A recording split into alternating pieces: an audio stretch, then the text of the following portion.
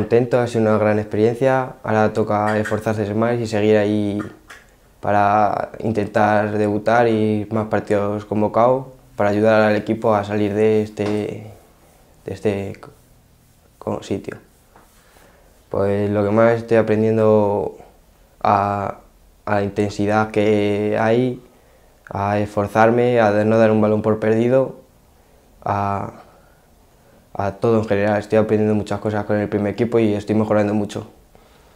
Pues lo mayor es la intensidad, ya que se lo toman todo en serio y hay mucha intensidad en el primer equipo, ya que la categoría lo requiere y pues me gustaría debutar, ya que estoy entrenando bien, estoy esforzándome y estoy aprendiendo mucho con el Guijuelo grande y espero debutar algún día.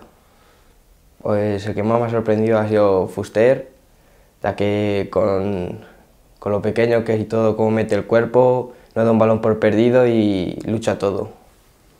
Pues fue un partido que hicimos bueno, defensivamente muy bien, ya que solo nos tiraron un tiro a puerta.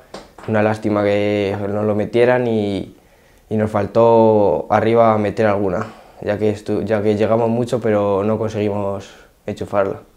Pues es un rival fuerte, no nos podemos fiar del otro partido ya que conseguimos un resultado muy abultado, pero van a venir aquí fuerte a por los 3 puntos, así que tenemos que salir en defensa fuerte y luego materializar a las que tengamos arriba.